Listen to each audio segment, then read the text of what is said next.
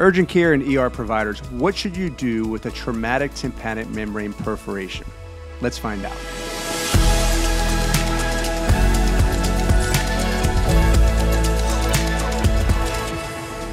Should you put the patient on antibiotics? Not necessarily.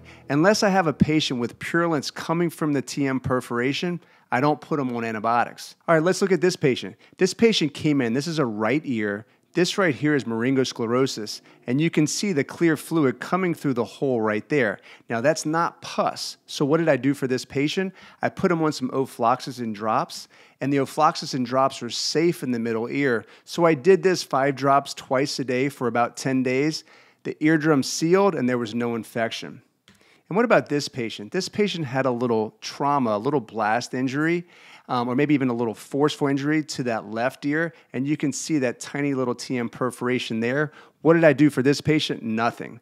Dry ear precautions, no swimming, and that goes for anyone with TM perforation. And this healed up in about 10 days. The good news is 79 to 97% of these patients are going to heal spontaneously without any intervention.